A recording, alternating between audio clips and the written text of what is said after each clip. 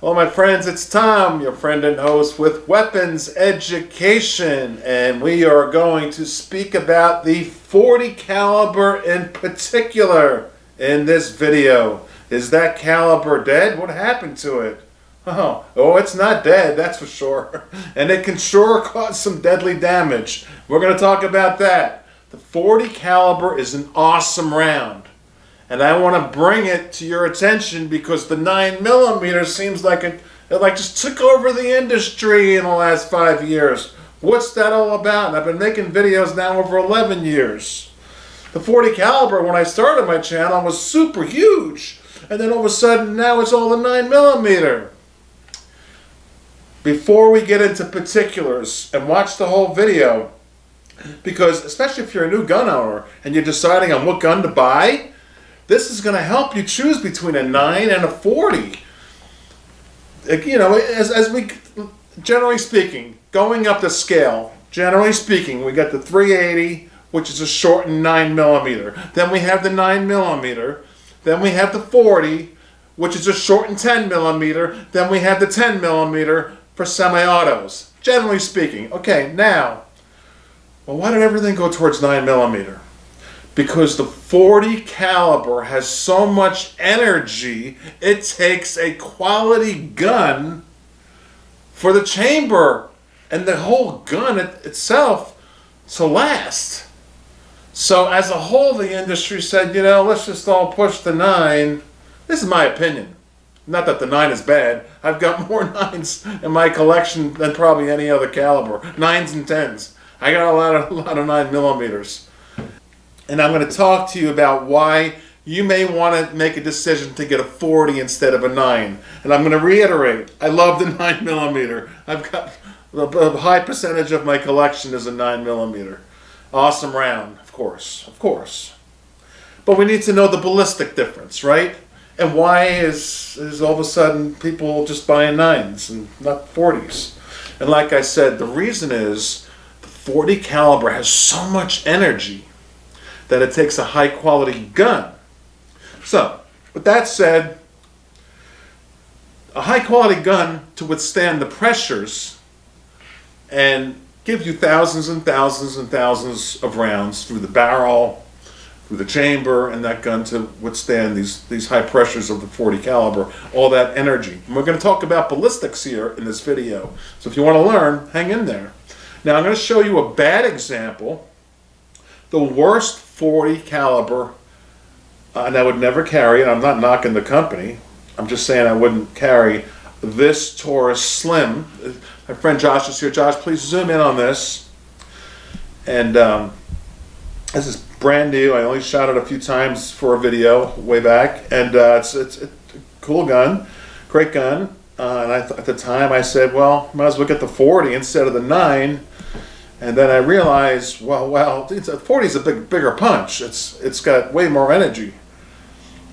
And we're going to talk ballistics. So I'm going to show you proof on an Excel spreadsheet here in a moment.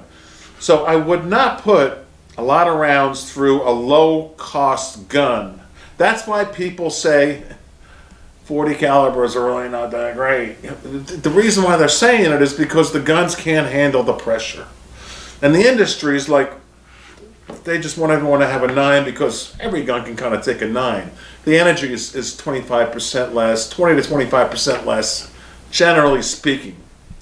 And we're going to talk about energy here in a moment. But imagine a steel ball hitting your foot from 4 feet. Boop, does it hurt? Not really. But a bowling ball from 4 feet. Boop, yeah, it's got a lot more energy. It smashes your foot.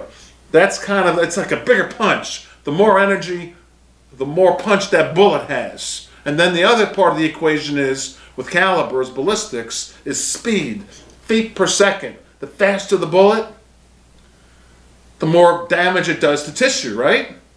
And then we have to put those things together, and there's a lot of things that change with ballistics. We get speed and we have energy as the two most important.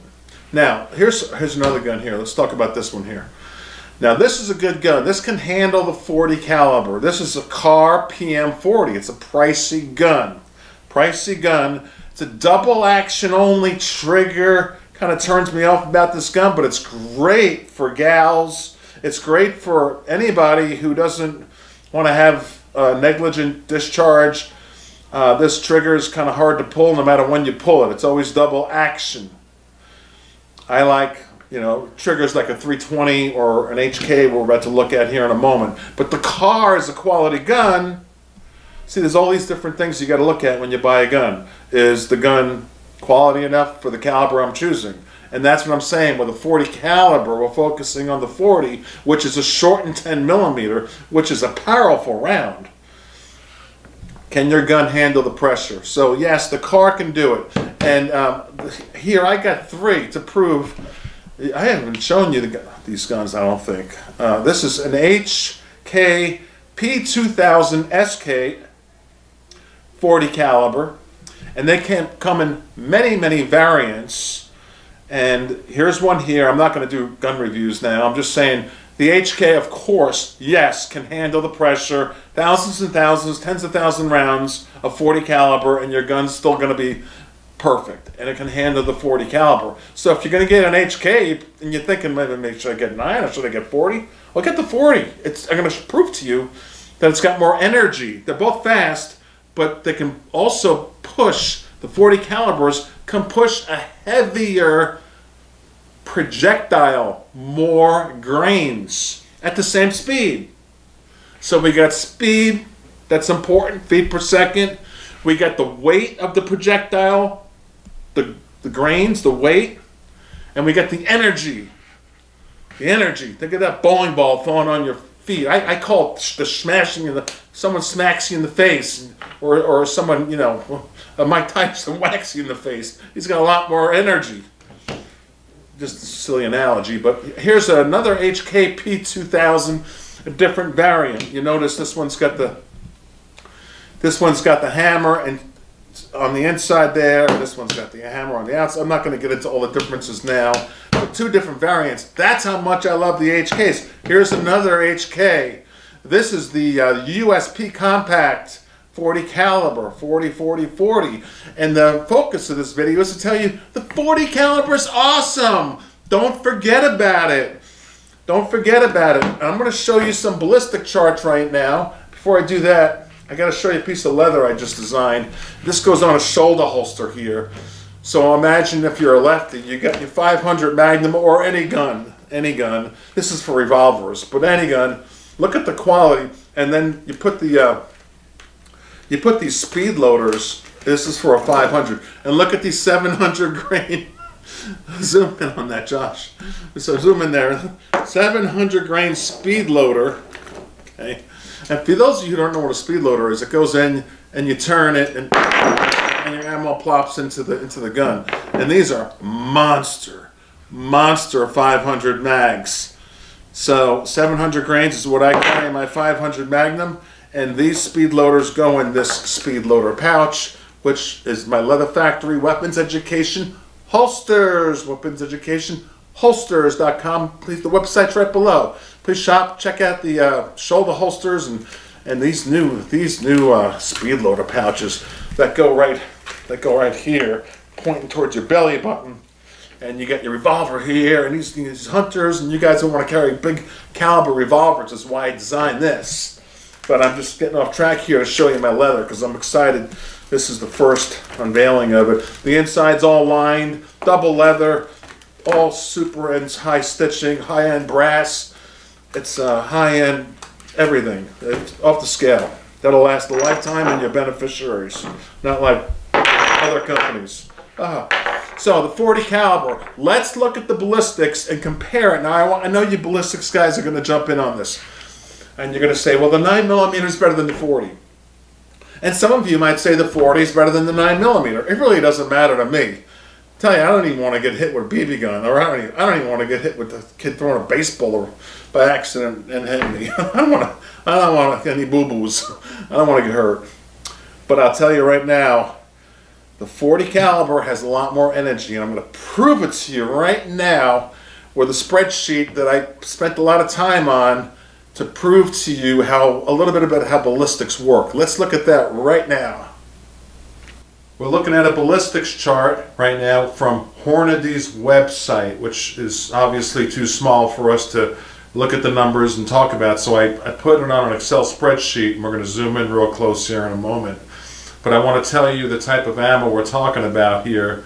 And with the 9mm, it's going to be the 135 grain Flex Lock 9mm Hornady, and also the 155 grain XTP 40 caliber. With that said, my wife carries a Glock 27, and so you want a gun as good as a Glock or better. That's a good way to say it.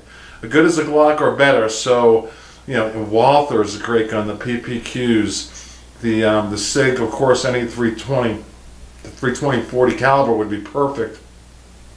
FN, HK, all that stuff is good for a 40 caliber. But when you get into the cheap $200, $300, $400, even $400 guns, you watch out for the 40 caliber. It's just got too much energy, which we're going to speak about here in that chamber. And that's what's going to intrigue you to possibly get a 40 caliber. That's what I'm trying to motivate you to do, is don't always overlook the 40. Let's look at some ballistics right now. Okay, in this final segment, I'd like to talk to you about ballistics. We're going to compare a 9mm plus P, the most powerful 9mm made these days, and this is the Hornady 135 grain Flex Lock round out of a 4-inch barrel, and then we're going to compare it to the 40 caliber higher grain, heavier weight by 20 grains, 155 grain 4-inch barrel. Now, before I go any further, I want to explain to you, because we know what feet per second is, how fast that bullet is going per second, right? Most of us know that, and for you new people, that's what FPS is. But energy, it gets into physics. And to keep it simple, in a theatrical sense, kinetic energy as measured in foot-pounds is linear, which means that a bullet, or any object, with 400 pounds of kinetic energy has the ability to do twice as much work as one with 200 pounds. Hence, more energy, the better. The more your bullet's going to perform. Many other factors come into play, of course, including bullet size, shape, and construction. So now we got, let's go from left to right. Now again, we got the 9mm plus P, the most powerful 9mm made, Hornady, very reputable company. Now it's a smaller 135 grain compared to the 155 grain 40. So the heavier the bullet, generally speaking, the harder it is to push. Well, not generally, it is. It's harder to push, faster. So out of a 4-inch barrel, now the speed, velocity, the 9 is going at 1110 feet per second. And the 40 is going faster. And even though it's pushing up more weight, 20 grains more, it's going at 1180 feet per second. So right there alone, you've got a more vicious round, I'll call it. Now at 50 yards out,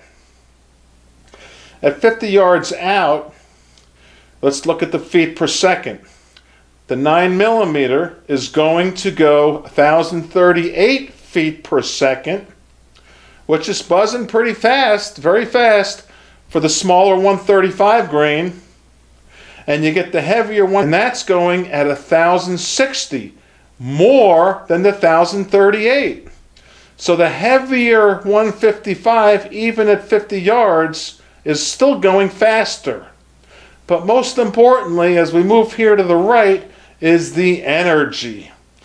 And out of the muzzle, right at the tip of that gun, you got the 9mm at the top here at 369, it's called foot-pounds, as I explained earlier, and 369, which is pretty powerful, that 9mm out of the muzzle. But look at the 40. It's 100 more, 110 more exactly out of Hornady's rounds. 479 out of the muzzle.